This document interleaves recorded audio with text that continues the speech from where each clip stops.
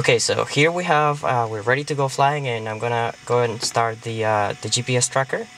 So I have my iLog application. I'm gonna click on it, and I have the start tracker here. So I'm gonna click on that, and then I'm going to enter where I'm flying from. I'm from Lawrence, so I'm enter the code for Lawrence, and I'm flying back to Lawrence. I'm just going out for a trip, not going anywhere, just to test it.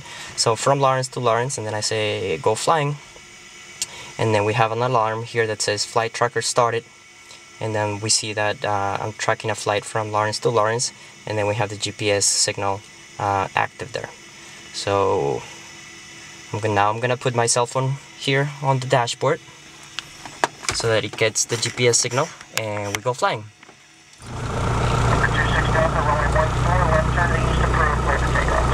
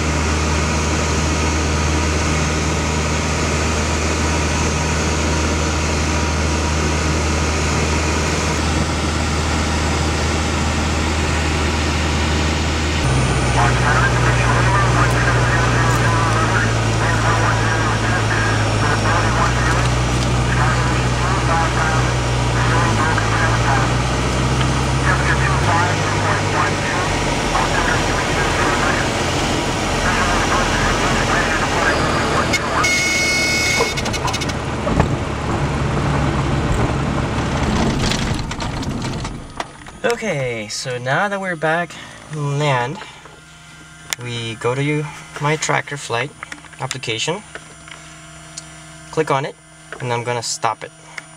So it says flight tracker stopped, and the next thing we go online and we download the track of the flight.